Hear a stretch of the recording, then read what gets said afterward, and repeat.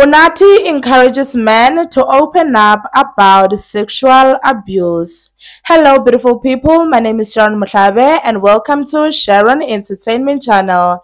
If it's the first time here, just know that you are welcome. Go relax, okay? Today's weather is chilled, so please relax and feel free to subscribe. And if you are a returning subscriber and this is your vibe, then you know that I appreciate you so much.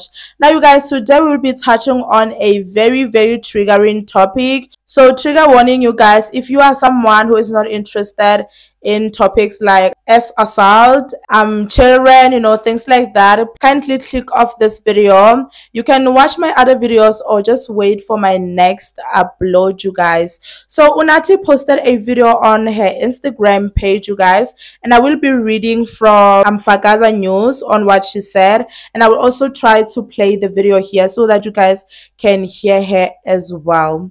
So Unathi, you guys, is actually encouraging men to speak up, about as assault, especially you guys, because when did you hear about men opening up about being sexually abused? So Unathi said, among the men in my life, whether it is friends, cousins, colleagues, uncles, husbands, or friends, there is an alarming amount of men who have confided in us and spoken to say they lost their virginity to their nannies, or they were sexually assaulted by their nannies, or sexually groomed by their nannies.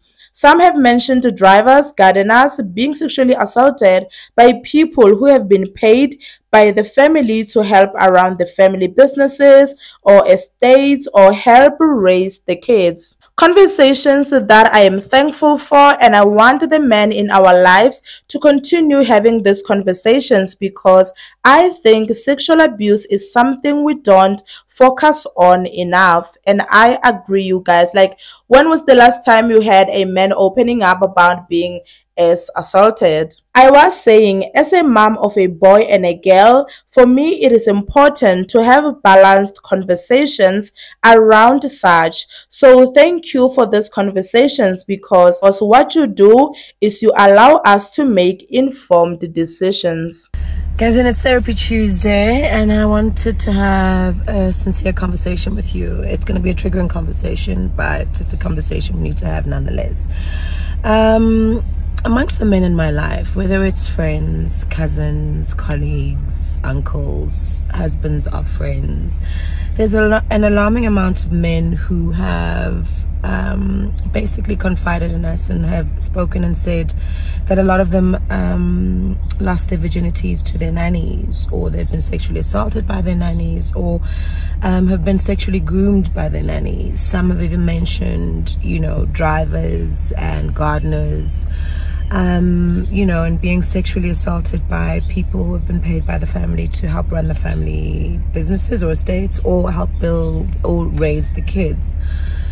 Conversations that I'm thankful for, and I want to encourage the men in our lives to continue having these conversations, because I think sexual abuse on men is something we don't focus on enough. And it's a conversation I was having with a friend of mine who we're planning to do a seminar on, and I was saying, as a mom of a boy and a girl, for me it's important to have balanced conversations around such. So thank you so much for these conversations, because what you do is you allow us to have informed and make informed decisions, for example around bath time and bedtime. Thank you.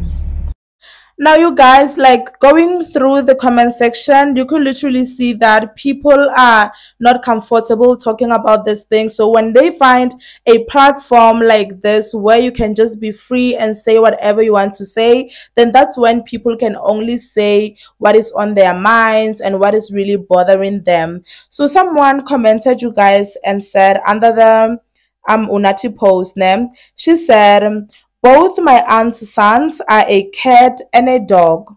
They can't stand each other. Growing up, I used to think ingoba bayalamana. Until a few years back, we learned that the older brother sexually abused the younger brother for years, and he couldn't tell because the older was The older one was threatening him, and he used to shout and beat him for no stupid reason or no reason at all. This has divided the family till this day. This is very, very sensitive. Another one said, wow, this was such an opener as a mom of two who is trusting of a stranger to mind my boys. One can never be too relaxed or trusting with your children. Teaching our children to say no and speak up is also important. Thank you for this.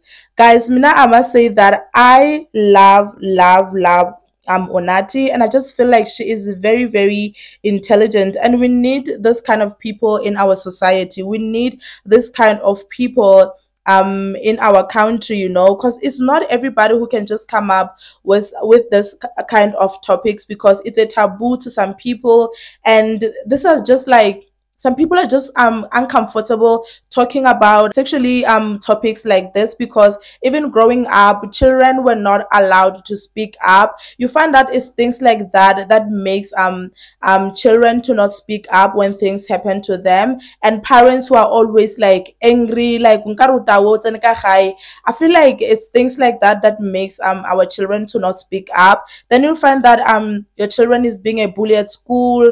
They're just not focused. They're always anger, you know, anger issues and all of that. I think this kind of things, they're the ones that are contributing to our children not behaving well, you know. And because this is like a new generation of moms that they know better now, and the children can now like speak up. And for those who are also not aware of this, and I feel like it's time we become very open. Parents become very open with their children, so that even if something strange happen out of their home, they can still come home and tell their parents, you know, and not feel guilty or feel embarrassed or feel like they did something wrong, you guys. But anyway, you guys, if I've offended you in some way on the video, please forgive. It was not my intention at all. So I will be cutting this video very short. So anyway, you guys, thank you so much for watching this video, and you can comment down below and tell me like what have you experienced like growing up, or like even if it's your neighbor, your friends, you know, this is like a safe space. Anyway, you guys, thank you so much for watching this video.